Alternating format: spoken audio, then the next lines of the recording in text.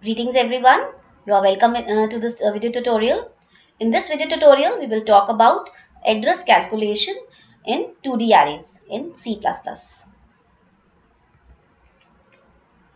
A two-dimensional array in C++ is represented as AMN, where A is the name of the array, M is the number of rows of the array, and N is the number of columns of the array. So, a 2D array is a collection of elements placed in M rows and N columns. In general, if we talk in general, a 2D array is represented as A LB1 to UB1 and then LB2 to UB2, where LB1 is the lower bound of rows, UB1 is the upper bound of rows, LB2 is the lower bound of columns, and UB2 is the upper bound of columns. So the total number of rows in 2D array is UB1 minus LB1 plus 1, and total number of columns in a 2D array is UB2 minus LB2 plus 1. And if we calculate the total number of elements in a 2D array, it is total number of elements in the rows into total number of elements in the columns. So it is UB1 minus LB1 plus 1 into UB2 minus LB2 plus 1. And if we talk about C++, LB1 and LB2, they are 0. Now, representation of 2D arrays. Computer memory is arranged as a row of memory cells. Thus, the rectangular structure of a 2D array must be simulated. Usually, we represent a 2D array using a rectangular structure. But in memory, it is not stored like this. It is stored in a different fashion. So, storage of 2D array in memory is done in contiguous memory locations. Just like a single D array, 1D array, elements of 2D array are also stored in contiguous memory locations. And this leads to two possible arrangements of elements of 2D array in memory: row major and column major. In row major, the elements of the array are stored row-wise. That is, first the elements of 0th row are stored, then the elements of first row are stored, and so on. While in column major order, the elements of the array are stored column-wise. First, the elements of 0th column are stored. Initially, we were storing elements of 0th row, but in column major, element of 0th column is stored first, then the elements of first column, and so on. So if we consider an array E34, where A is the name of the array, 3 is the number of rows, and 4 is the number of columns. And see, we have initialized it by some values also. So if we look at this array, how it can be represented in memory. So if it is row major order, so in row major order, we will first store the row 0, then row 1, and then row 2. We can see here in row 0, the elements are 5, 13, 19, and 22. So these elements are stored here like this. And if we see the index number, you can see the index number of first element is 0, 0, 0 row, 0 column, then 0 row first column, 0 row second column, and 0 row 3 column. So row remains 0 and the number of columns are changing every time. Now after storing row 0, we will store row 1. So you can see this is the row 1. So elements of this 33, 34, 39, 45 and 56 are stored. And now the row number is 1 and column number 0. Then row number 1, column 1, row 1 and column 2, and row 1 and column 3. Next, row 2 is stored and the elements are 60, 77, 83 and 92. So this time, row number 2, column 0, row number 2, column 1, row number 2, column 2, and row number 2, column 3. So all the elements belong to row number 2 and different columns. So this is how this entire array will be stored in memory. Now we talk about the column major order. Storing the same array in column major order. So you'll see how this will be stored. In column major order, column 0 will be stored first, then column 1, then column 2, and then column 3. So you can see here the elements of 0 column are 5, 34 and 60. So you can see 5, 34 and 60 are stored here. And if you look at the index number, this is 0, 0. It means 0 row, 0 column, 1 row, 0 column, 2 row, 0 column. Now the column number remains the same 0 and row number is changing, you can see. After storing column 0, we will store column 1 and the elements are 13, 39 and 77. See, 13, 39 and 77. Now they belong to row 0, column 1, row 1, column 1, row 2, column 1. And after this, column 2 is stored, which is 19, 45, 83. Then look here. And this is 0 row, column 2, column elements of column 2 here. So 0 row, column 2, 1 row, column 2, 2 row, column 2. Now after this, the last column, column 3 is stored, and column 3 is 22, 56, 92. So these are stored here, and this is 0 row, column 3, 1 row, column 3, 2 row, column 3. So this is how all the columns wise elements are stored: column 0, column 1, column 2, and column 3. Now let us see how we can calculate the address of an element in a 2D array. As array elements are stored in contiguous memory locations, the address of any element of 2D array can be computed provided we know the base address of the array. The base address is the address where the first element of the array is stored. So you can see, if we know the address of first element, we can calculate the address of any element which is following it. If we know the address of this, we can calculate the address of this. In the similar fashion, if we know the address of this, we can calculate the address of any of these elements, because they are stored in contiguous memory locations, one after the other. So we consider an array, general array A with LB1, UB1 lower bound of row, upper bound of row, and LB2, UB2, where LB2 is the lower bound of column and UB2 is the lower bound of upper bound of column. And in C++, you already know that LB1 is 0 and LB2 is 0. So in row major order, if B is the base address or starting address of the array A and W is the element size of the array A, then the address of aijth element in row major order is calculated as address of aij is equal to B, which is the base address, plus W, the number of columns into I minus LB1 plus J minus LB2, where N is calculated as UB2 minus LB2 plus 1. Now let us take an example to make it more clear. So if a question is an array A 10, 20 is stored in the memory along the row, that is in row major order, with each of its elements occupying 4 bytes. Then calculate the address of 825 if the base address of the array is 2000. So we look at the memory representation. There are 10 rows and 20 columns. You can see here. These are 10 rows 0 to 9 and 20 columns 0 to 19. 20 columns are there. And then the base address is 2000. So the address of the very first element is 2000.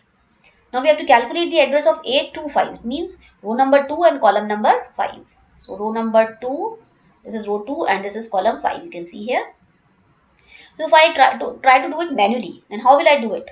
I know the base address of this element. So if it is stored row wise, it means the row 0 is stored first, then row 1 and then row 2.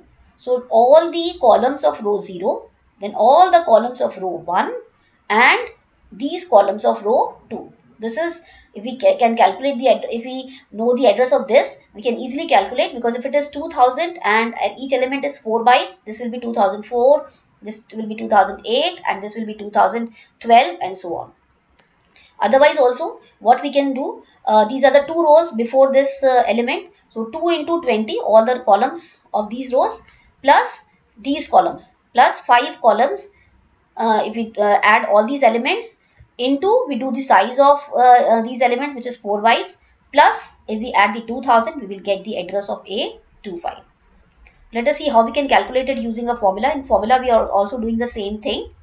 So if A is an array with m rows and n columns, address of aij is equal to base address plus I into n plus j into size of type. So here base address is 2000, I is 2, j is 5, n is the number of columns, which is 20. You can see this is I2, j5 and n20, and size is 4 bytes. This is how we are putting everything. 2000 plus 2 into 20 plus j is 5 plus 5 into 4. So we do the mathematical calculations. The address comes out to be 2180, 2180. This is the address of this element. Now let us take one more example. Now this is something different, a slightly different example. In this, there is an array A 3020 which is stored in the memory along the row, and each element is of 8 bytes. Now we have to calculate the location of A 510 if A45 is stored at 3000. See here, the base address is not given to us. Rather, we are given the location of the element A45. This is A45 and its location is 3000.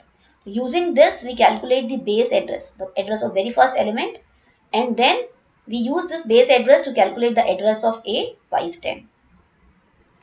So if we use this formula, address of Aij is equal to base address plus I into n plus j into size of type, where I is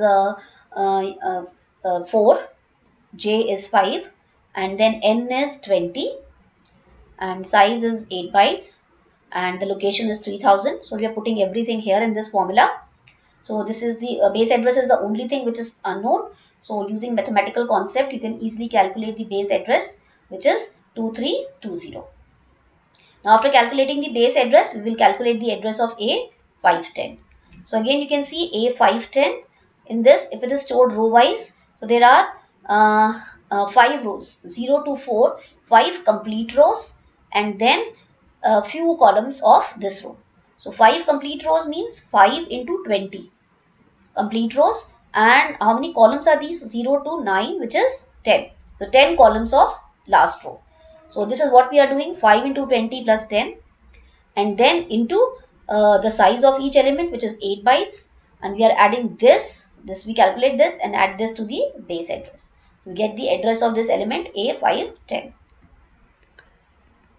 Now let us talk about the column major order. In column major order, again, if B is the base address and W is the element size of the array, and we have to calculate the address of aijth element, so this will be now this time B plus W, I minus LB1 plus M into M is the number of rows into J minus LB2, and M is calculated as UB1 minus LB1 plus 1. So let us take an example to understand this. Again, we are taking the same example which we did in row major order. We have an array A with 10 rows and 20 columns, and now this time it is stored along the column major order. Each element is occupying 4 bytes, and we have to calculate the address of A25 if the base address is 2000. So all the elements are stored column wise. So first column is 0th column is stored first, and then the first column, and then column number 2, then column number 3, and so on. So if we have to calculate the address of A25, this is A25.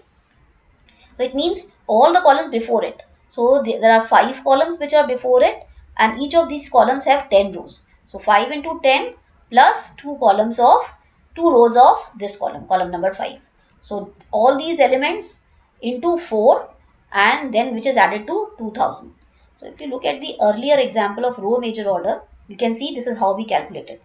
This time these cells are darkened, you can see, and now in column major order, it is stored like this. So we have these rows, these cells are darkened, you can see. So we put everything in the formula, base address plus j into m plus I into size of type. So if j is 5 here, I is 2 here, and m is the total number of rows, which is 10, and the size is 4 bytes, and the address, base address is 2000. So if we put everything in the formula, we'll get 2208, 2208 as the location of the element A25.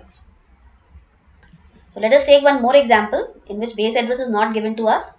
So we have an array A5020, and it is stored in the memory along the column, and all elements are of 8 bytes, and we have to find the location of A510. This is A510 whose location we have to find, and we are given the location of A45. This is, you can see, 4 row and 5th column. So this is 3000.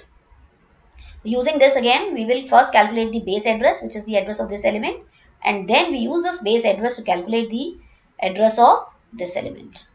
So we put everything in the formula. So address of Aij is equal to base address plus j into m plus I into size of type. So where m is 50, n is 20, and then I is 4 and j is 5, and the location is 3000. We put everything here in the formula. So only the base address is not known. So we can calculate easily the base address using the mathematical concepts, and it comes out to be 968. And now we calculate the address of A510. So the address of A510 is calculated as M is 50 again, N is 20, and size of each element is 8 bytes, and I is 5, and J is 10 now. And if you put everything in the formula, you can also see here we are calculating the address of A510. It means all these columns before these elements, and there are how many columns? 10 columns, and in each column there are 50 rows. So 10 into 50 plus the remaining rows of this column, last column, which are what? 5. So 10 into 50 plus 5. These are the total number of elements. We multiply. So this is what we have done here also, into the size of each element plus the base address. So this is the calculated address 5048, which is the location of this element. So this is all for this session, and thank you. And if you like this video, kindly give thumbs up, and you can also subscribe to my YouTube channel. Thank you so much.